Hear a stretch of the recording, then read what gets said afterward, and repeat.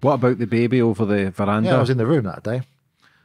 Yeah. Okay. Right. What happened there? Right. So I'll tell you as it is, James, because it's like that's the theme of your podcast, right? So that was a major misjudgment, but he was not in a place at the time to make a right judgment. So we were in Berlin. We were in a hotel suite.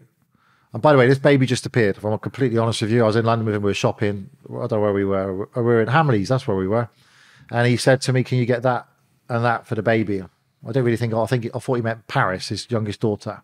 I get back to the hotel room. He's got a baby in his arms. I said, "Where'd that baby come from, mate?" It's my baby. Okay. I mean, I got in my early 20s. I didn't ask too many questions because you're gone. I mean, that's it. It gets paranoid, you know. And I know he needed me. He needed someone he could trust in his life. And I saw what happened with Yuri when Yuri was tough on him. He just shut him out. And he returned his calls and then get the friendship get back in order again. So around Hamley, and I thought it's a bit strange. He's mentioned his baby. And I said to my rehearsal wife, you know, he's got about his baby all the time, you know, and this baby's come out of nowhere. And then the next public appearance was him to receive a Bambi Award in Berlin. And we're in the living room, and he's got a doctor there who was a problem. A doctor was a serious issue. And whatever the hell he gave Mike was hyper. Some kind of amphetamine, I don't know.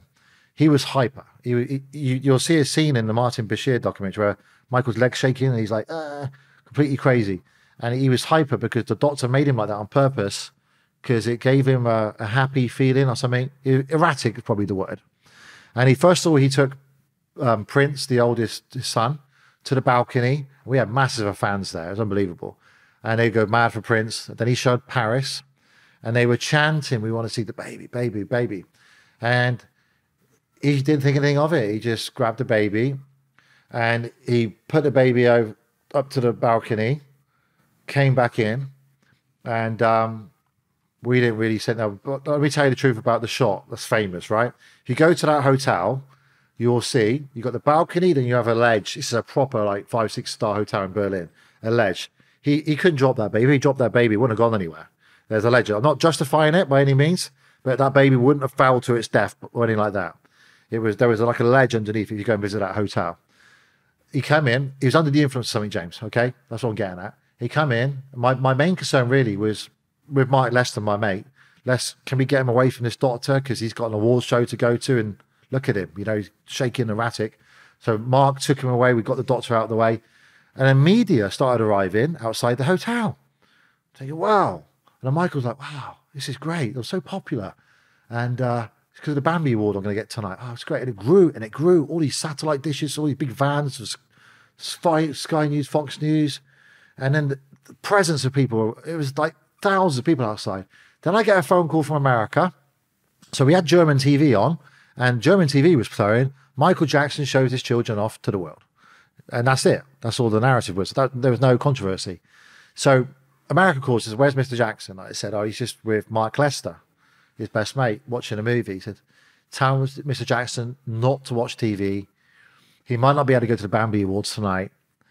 He's everywhere all over." And I said, "Well, what's going on?" And his assistant, he said, "They're saying that he's put his child at danger. He dangled him over the balcony." And I was like, "Oh, he's there?" I said, "No, the doctor's here, and he's basically not right, you know, what's been given to him, in my opinion, and that's not his attention at all." And that balcony, and I saw the picture, I said, "No, they've manipulated that angle. They're only showing one side of it." And anyway, yeah, we no one wanted to tell Michael, so me and Mark sat him down and said, "Listen, the world's took it. Germany are saying you're showing you the kids, but the world's taking it as that you put your neglecting your child." They forgot, they didn't show the image of Prince and Paris being shown. They just went for the baby, their own narrative. And they said, "Baby," you know, Michael dangled a baby. Anyway, we had German authorities turn up, welfare officers turn up at the hotel, and he locked himself in a bedroom and just cried. He just couldn't believe it, you know. But it was the doctor's fault. That was the truth. Michael was not thinking. Do you know, when we got back to London, so we went from there and we had to get a connecting flight from London. We were driving in the back of the car and he was thinking about the Berlin incident and the blacked out car, so no one could see him, but he could see everyone else. And you could see dads at parks chucking their kids up in the air, catching them. He said, "You know what, Matt, if I did that, because I'm Michael Jackson, I would be killed, crucified by the world's media. But everyone else can get away with it."